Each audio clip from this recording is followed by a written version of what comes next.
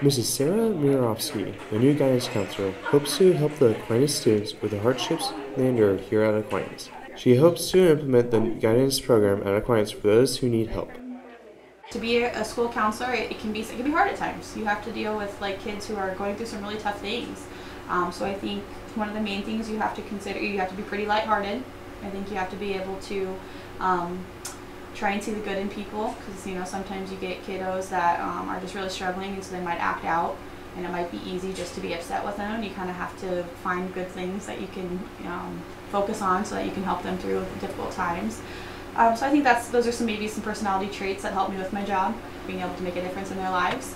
And then counseling is just kind of same thing, right in that alley. You have a great opportunity to work with kids, get to know them, help them through problems, help them grow and develop. So definitely the best part of my job is working with kids. I absolutely love that. Just sum it up, I just want to help. I just want to help kids with whatever issues they might be having, whatever is preventing them from being successful. I want to help them get past those barriers and be successful. Trying to implement just that there's somebody here for them to talk to if they're struggling, I guess. So just the guidance program in general, trying to implement that or the school counseling program, I should say, because it's a new thing here. So just knowing that there's somebody here that they can talk to if they have those issues, and they don't have to keep it pent in, or keep it in, and